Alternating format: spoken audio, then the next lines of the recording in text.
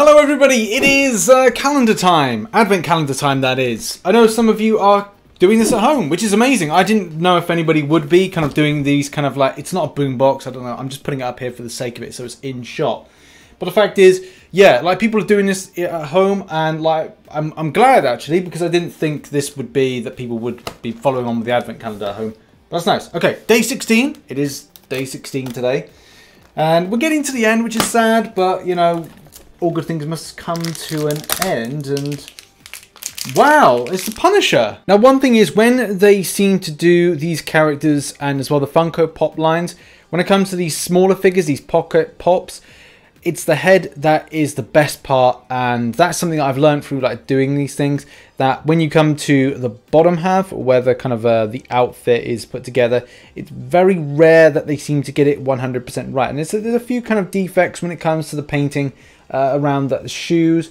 There's also something that's really weird with the bobbling up, and I don't know if this is meant to be like a white gun holster or something, but on the right side, if you look at it from the front and on the kind of the legs, it looks like there's got like two bands. Now I think that's to holster like a gun of some kind, but it's kind of weird. The way that they've done this is that, well, it's just weird how they've done this. Now, I've just quickly looked at an image, and it's meant to house a knife as opposed to a gun.